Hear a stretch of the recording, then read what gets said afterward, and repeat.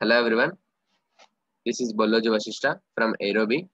Today I am going to explain about optical feedback concept and working principle. So what is an optical feedback?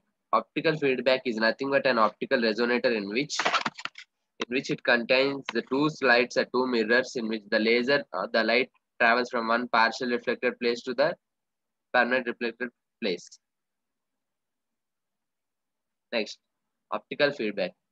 The effects of optical feedback in semiconductor laser have been studied from beginning of their development. Rich and Woodmore 1977, Woodmore 1977, and Gravelates at 1977. In early 1980, Lang and Kobayashi published a milestone paper on the effects of optical feedback in semiconductor laser, which initiated an enormous research in which an effort devoted to the studies of the dynamic induced by optical feedback.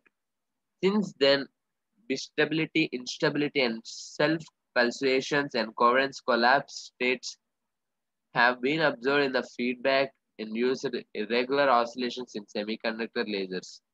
In 1980, Miles, Gales, and Lestranders and Cho and Umeda in semiconductor lasers, self-optical feedback effects and frequently used for the control of oscillation frequency, selection of mode, and suppression of side modes.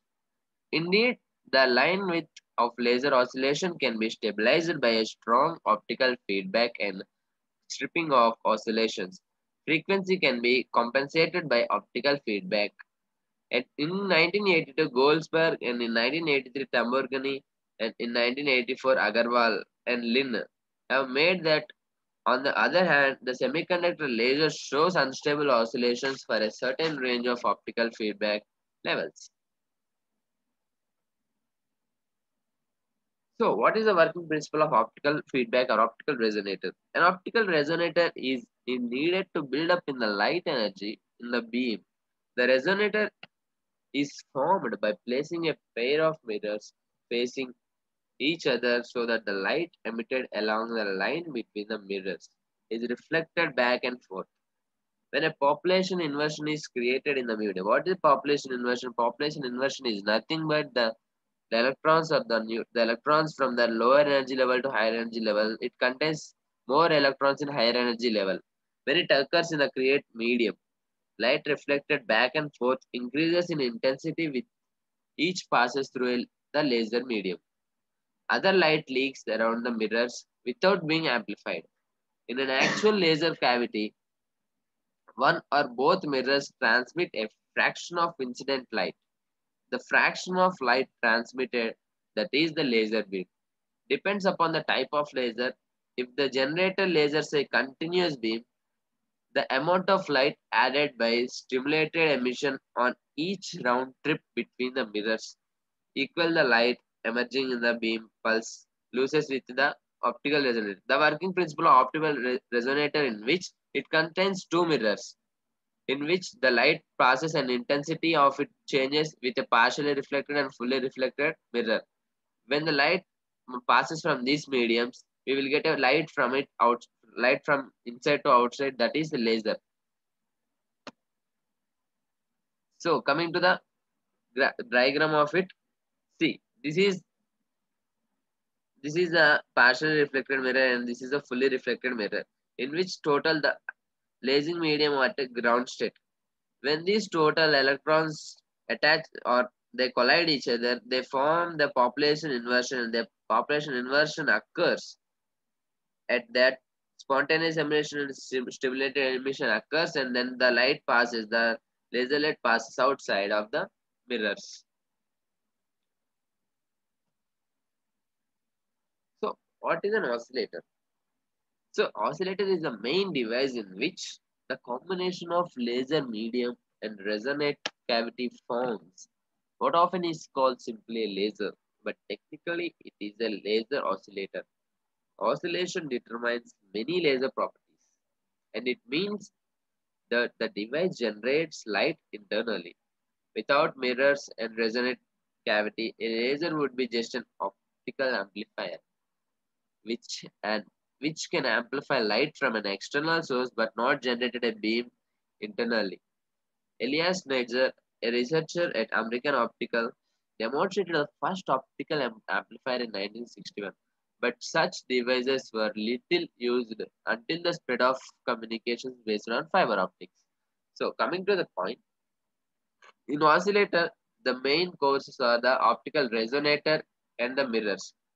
If the mirrors are not present in that oscillator, it would be just an optical amplifier in which light passes from one place to another place. If there is the mirrors, the resonating cavity occurs, and with the resonating oscillators, we will have that amplification of light, and then the light will get collided each other and will get laser light from inside. So this is the principle in which the laser, the middle one, if we see that this is the laser pointing from the two optical resonators, we will get the laser outside of it. So optical feedback. In optical feedback, there are two types of mediums in there are two types of method. Easiest method that are cleaved end faces. End faces must be parallel. If there is no parallel if there is no parallel mirrors, it would not reflect or it would not make anything. Uses Fresnel reflection. There is an important reflection occurs in the optical feedback, that is Fresnel reflection. Formula is R is equal to n minus 1 plus n minus 1 by n plus 1 whole square. Here, where R is the Fresnel reflection, n is the number of population occurs. For gas is for germanium and arsenic, gallium and arsenic, we have the Fresnel reflection as 0.32. Lasing condition require the net cavity gain to be 1. So that is R1 into R2 into exponential of G minus alpha into L is equal to 1.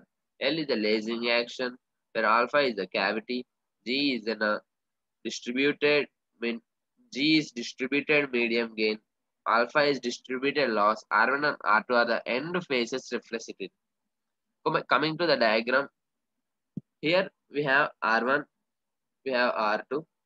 The gain is scattering at the active medium. Like the light coming from this side to reflects this side and passes this side. The partially reflected mirror will emit the laser light. So, positive optical feedback. Positive optical feedback is achieved by inserting the amplifying medium inside a resonate cavity. Light in the cavity passes through the gain medium and is amplified. It then bounces off the end mirrors and passes through the gain medium, again getting amplified further. So, in positive optical feedback is achieved by inserting a playing medium. So, see, we should gain medium. When the power supply is given from inside, the electrons in it gains medium and reflects back, and the light will get output, which is a laser. There are two types of things, which are high reflector and output coupler. In high reflector, the power supply will gain the medium and give it back to the light cavity passes through the gain medium and it is amplified. It then bounces off the end mirrors and passes through the gain medium, again getting amplified further. So, what are the effects of optical feedback? There are many effects in optical feedback that are non-optical feedback and with optical feedback. When we are checking it, there is no optical feedback. The time taken and the laser spectrum will be in a straight graph with 0.11 megahertz, and the laser frequency tuning will be high, and the cavity resonance will be in the 10 kilowatt form, and the cavity transmission will be into 10 times. With optical feedback, it will log the range with a narrow spectrum, and in cavity resonance, it will be high. The graph will be high with a less strength, and cavity transmission will occur with, with having the space to it. Of inducing laser bandwidth narrowing and laser frequency, locking to the cavity mode is optimal coupling.